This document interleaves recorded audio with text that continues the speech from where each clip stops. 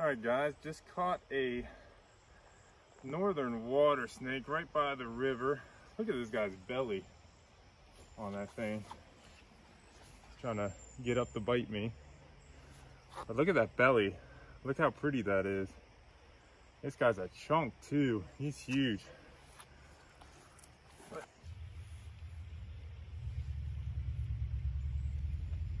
Alright guys, here's a better up close view of this water snake.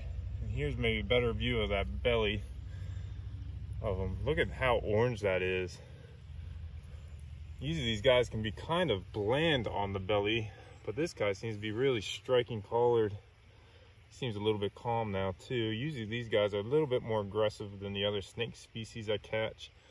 Usually I leave these guys alone, honestly, but this guy was pretty big and I wanted to get him on camera. But I'm gonna let this guy go back down in the stream and hopefully we get catching some more herps tonight.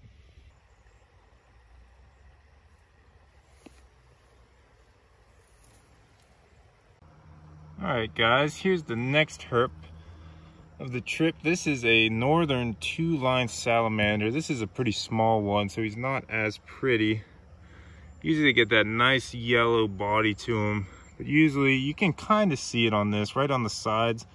He has a black line on either side of him running down his body, and that's how they get that two-line name for them. But I'm gonna let this guy go back underneath his rock and keep on herping. Alright guys, we ended up switching locations, and this is the first herp of the hike. This is a little green frog I just caught in a puddle on the side of the trail. But we've seen enough of these guys in my latest videos, so I'm just going to let this guy go back in his puddle and keep on moving. Alright, here's our next herp of the hike. This is a Eastern American toad. This is a young guy. He's probably from this year or last year's hatchlings. I'm going to let this guy go, keep hiking up the trail. I'm going to a spot with a couple boards and rocks that I know have been good for snakes in the past. So hopefully we get some of them. Here's the next herp of the hike. This is another Eastern American toad, about the same size as the last one. I'm gonna let this guy keep hopping on his way and keep searching for more herps.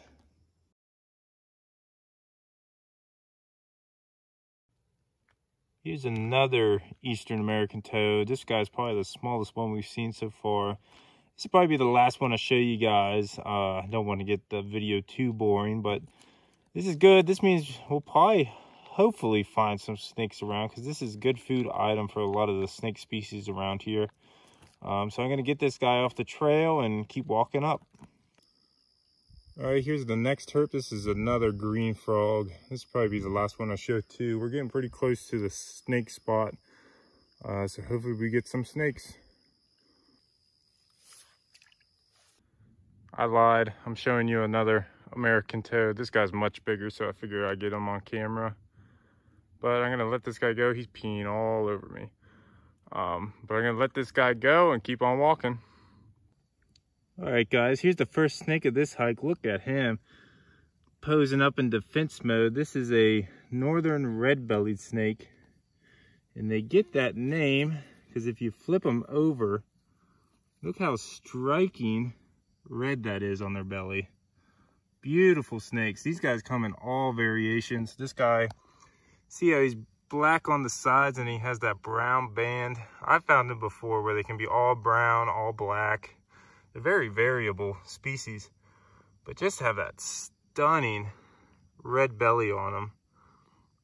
And I usually don't actually get to see these guys a whole lot. I think they're relatively common, but I think they're more fossorial species in my opinion. So it's harder for me to flip these guys under rocks, but I was pretty lucky today. He's got me wrapped up.